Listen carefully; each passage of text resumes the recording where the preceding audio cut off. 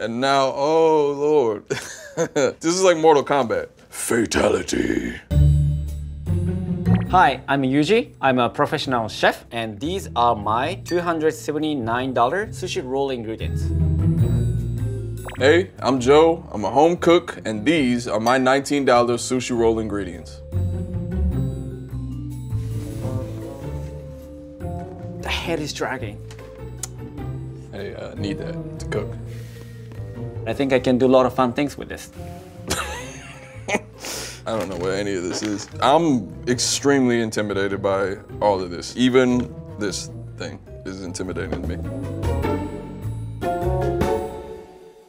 I was planning to make nakaochi tekamaki with rosemary lime rice and tuna bone marrow dipping sauce. Marrow sauce, that's what I was gonna make. I had a farm fresh tuna. So this is definitely tuna bones. I was going to scrape the meat off the bone. That is what the nakaochi means. Then I was gonna use the bone itself to make tuna bone marrow sauce. I can see this guy's spine. I have a koshihikari rice, which is the best you can get. That's this. And everything I needed to make rosemary lime vinegar. This is a lot. That is 100%. I know that. I also have a takuman, which is a dried pickled daikon radish. These are leaves. Shiso leaf, Japanese cucumber, and then fresh wasabi root. Is this wasabi? Very hard to get. All this is gonna be a bunch of sushi. I don't get it, but I'm gonna do it. The sushi I was gonna make was pretty basic. These might be simpler, but with a little technique, I can make something amazing. If I have to guess, these will cost me about $22. That's very close. $137 even. No. Is it all the tuna? In my hands, I hold Chef Yuji's recipe book. Not really a recipe, this is just a list of ingredients. There's no instructions in here at all. He did, however, draw a little sushi guy. Man, I think that's probably all I need. Two things that you want to keep in your mind when you're making sushi are precision and balance. Balance is more for flavor profile, and precision is more for the look. I feel like maybe me and my friend here are a little in over our heads. Can I call Rose now? Hi, Rose. Hey, Joe, how are you? I have a huge tuna in front of me, and I think I have to scrape its bones. I think so too. First things first, with the tuna, it's a big fish. You're gonna take a spoon and gently work from the spine out to the edge of the ribs and scrape off the meat. That's like this is sushi meat. And then reserve that because you're gonna use it in your sushi roll later on. It just comes off so easy. I thought I was gonna be hacking something up. Maybe I will be. This is really like meditative. It's very satisfying. Tuna is the most popular ingredient for sushi, and also nakaochi is a term that is mostly associated with the tuna rib meat. I wanted to kind of show how important it is to use all parts of tuna, including the bone. I think I've scraped off all the meat, and look at this beautiful bowl. Once he finishes scraping all the nakaochi meat, he's not done yet. He's gonna have to open up tuna bones and then find the marrow sauce. And this is gonna take a little bit of physical activity. You're gonna take really sharp kitchen scissors and you're gonna cut off as close to the spine all of the ribs. Oh, I've never done anything like this before. I feel like I've seen it done. Dexter. All right. Oh. He's going to have Here we go. to cut off all the rib first so that the tuna bone will only have the spinal center bone. This is brutal to look at.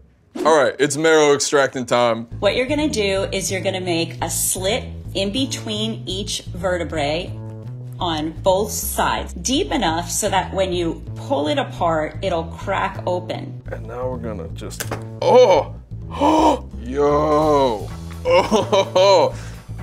It's actually synovial fluid, so it gives a little bit of a cushion in between each vertebrae, kind of like we have in our body too. I did not know what was happening inside of a spine. I thought it was just bones. I've mastered this now. If I had to get the goop out of anyone's bones in some kind of emergency medical situation, I could do it. And you're gonna just take that and you're gonna mix it with soy sauce, and that's gonna be the sauce for your sushi rolls. It's gonna be delicious. So it's just looking like blobs with some soy sauce in it. That's good.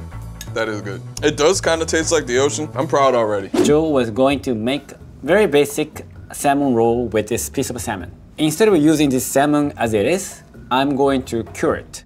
Curing means taking the excess water out of the protein with salt.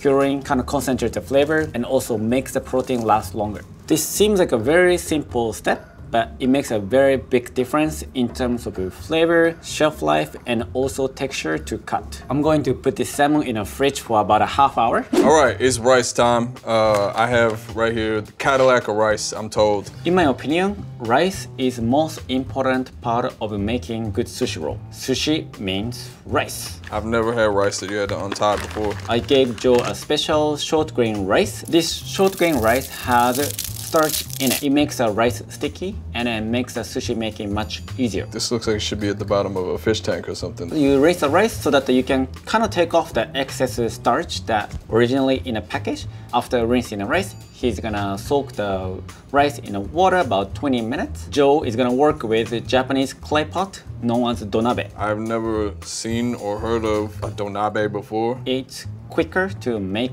rice compared to rice cooker, and then it just creates a really great finishing products. I'm gonna let this soak about 20-30 minutes, and after that, it's cooking time. It's been about 30 minutes. My rice is sufficiently soaked. I'm gonna drop in the kombu, returning back to where it came from, the sea. Kombu is a type of dry kelp. I guess maybe this tastes like the ocean. I feel like we're getting ocean flavors from everywhere. We got one lid.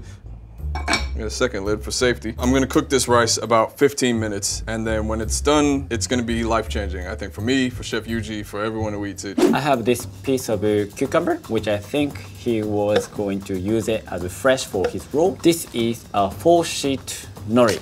I'm going to use half of this size. I'm going to cut this cucumber in thirds so that it will fit in the half-sheet nori. I have a Japanese cucumber. I have a takuan, which is a pickled daikon radish. That's what this guy is right here. So they need to be the same length as my sushi paper stuff. I love cucumber. Taking the seeds off so that there won't be much moisture left in cucumber. If we have too much moisture left on the cucumber, that will make the seaweed kind of soggy, and then the flavor and texture of the maki won't be as good. Cucumber's done. I'm gonna do the same thing with this floppy pickled radish, and I want you to see the floppiness in full effect. This is what a pickled radish looks. I don't know what they look like when they're not pickled, but this is a funny looking vegetable. And me not knowing that doesn't impact whether I can cook or not. As you can see, I've chopped up the radish with no problem.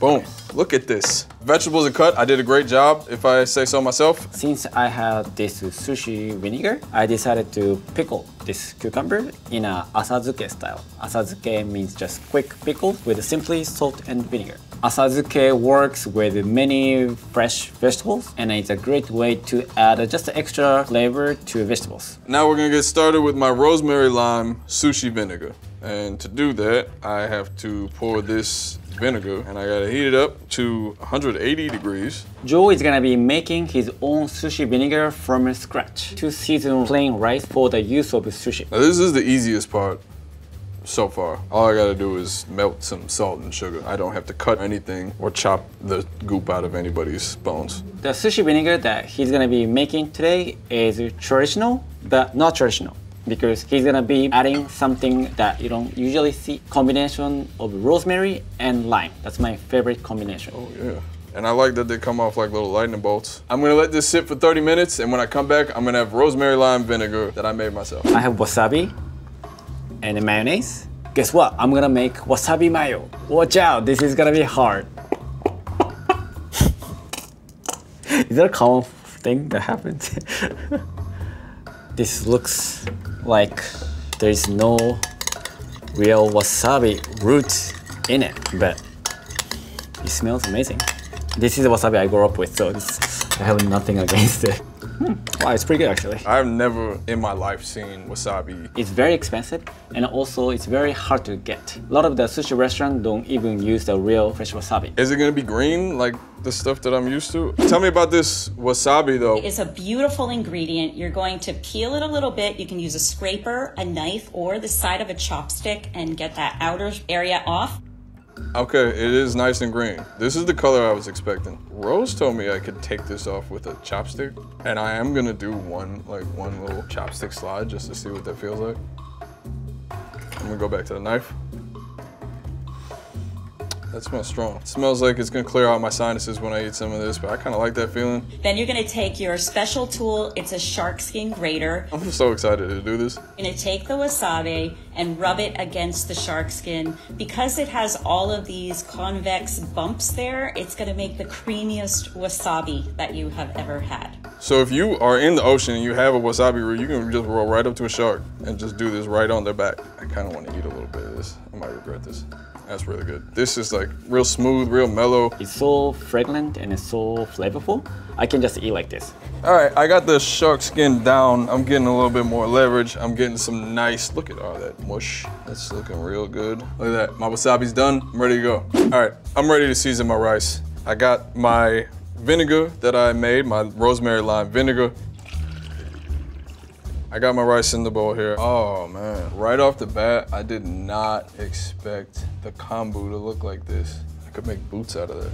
I've never made rice this good in my entire life. This is, I want to sleep in this. I love the donabi. I'm not gonna get one because I don't know where to get a donabi, but I am always gonna talk about how, if I see somebody making rice, I'll probably be like, you should get a donabi. They'll be like, what's that? And I'll be like, don't worry about it, you wouldn't understand. This is my lime rosemary vinegar. I'm gonna use this to season the rice. It's supposedly very strong, so I'm gonna kind of take it easy. I'm just gonna throw a little bit in there, and then we're gonna kind of mix it around. That tastes good. I'm gonna cover it up with a warm, damp towel. This rice is literally ready to roll. Joe sent me these two ingredients, tofu and rice. But I wanted to make something exciting and fun. So today I'm going to make tofu rice noodle. With the rice, I'm going to make rice flour. I'm going to take water out of the tofu. And I'm gonna add it to the food processor and add a little bit of salt. So I have to now blend this with the tofu.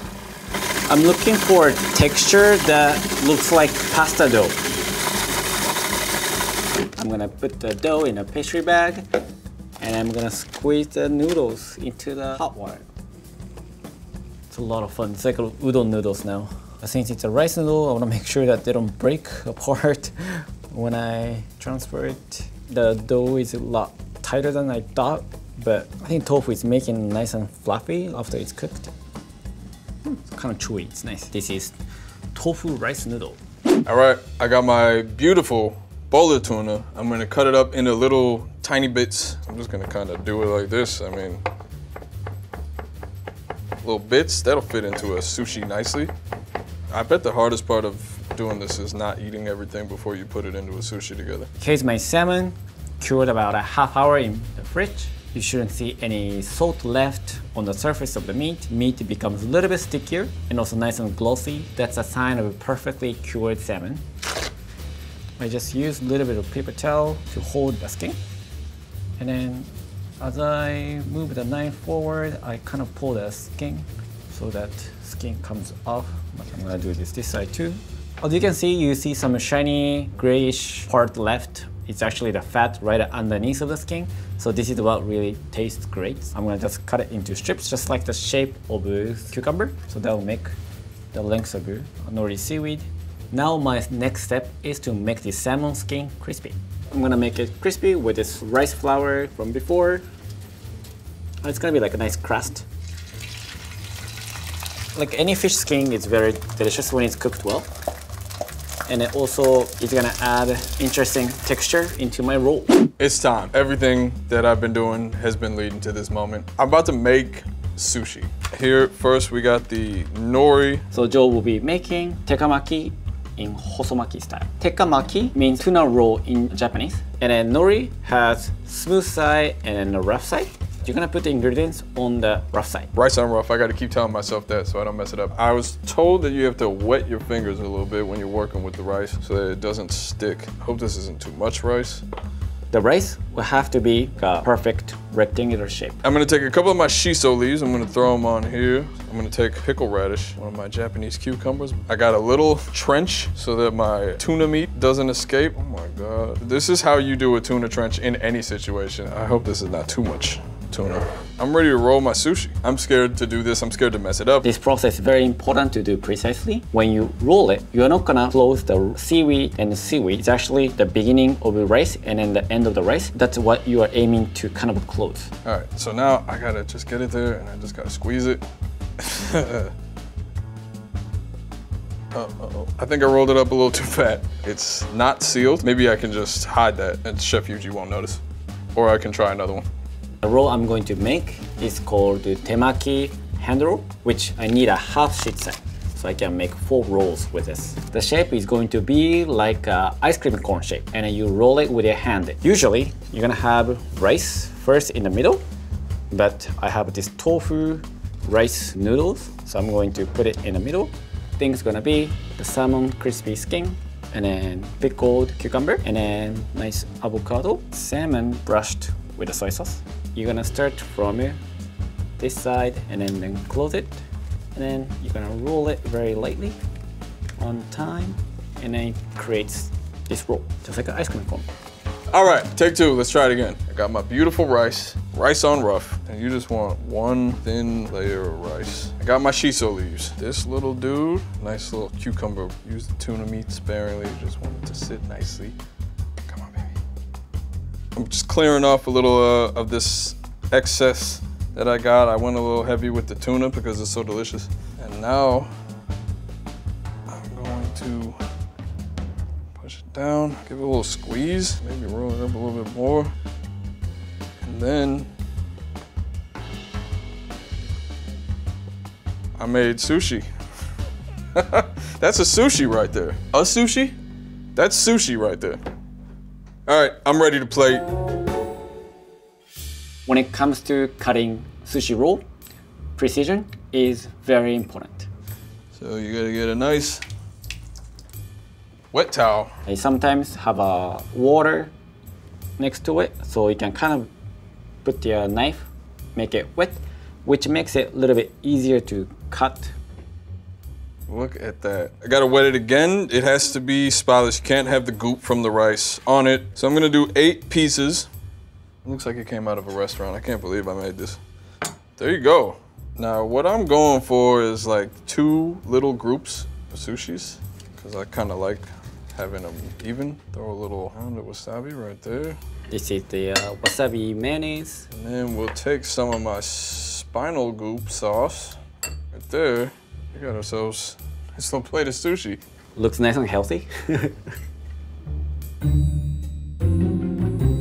Hey, Chef. Hey, how's it going? Good to see you. Did you have a good time? Yeah. Yeah, I tried. I tried my best. It was a little challenging, but I hope I made you proud.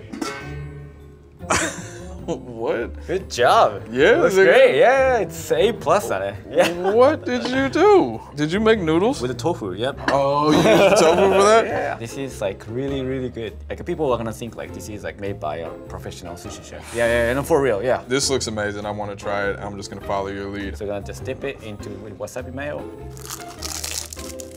Oh my God, this is so good. What's the crunchy thing in there? What is that? You got the salmon inside. I took off the skin and then fried it. That's, I'm gonna cry. Yeah, this is not from the wasabi, this is from emotions. All right, I gotta know what you think about mine now. That is very, very good. I eat sushi all the time, like every day. Is this up to the standard? Above the standards, very good. Thank you. No, it's real. I'm not joking. Right. Yeah, I don't joke around. Yeah. I'm an amazing sushi chef. You're amazing sushi chef. I need a job. Send Is me there a spot for me? Send me a resume. All right. It'll be this. It'll be just today. Yeah.